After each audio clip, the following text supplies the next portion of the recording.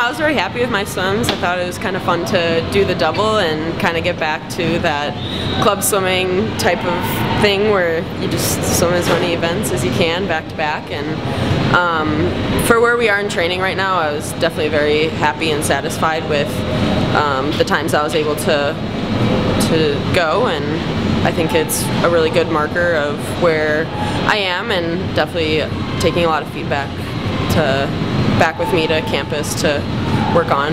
in the weeks coming. It's been really hard. We've kind of got into it right away, but we've all been working very hard, and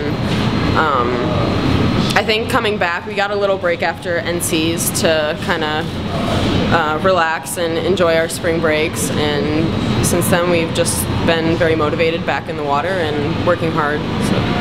I think it's definitely going to be a different season, as every year is something different with each new team, but I definitely think our freshmen are going to bring a lot to our team, and even our freshmen right now just have a lot of potential, and they're a very strong class too, so I think they're definitely going to step up in the upcoming year, and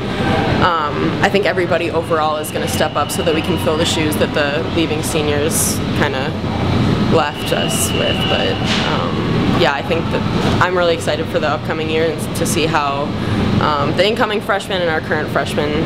can improve upon this past year with having such a strong year.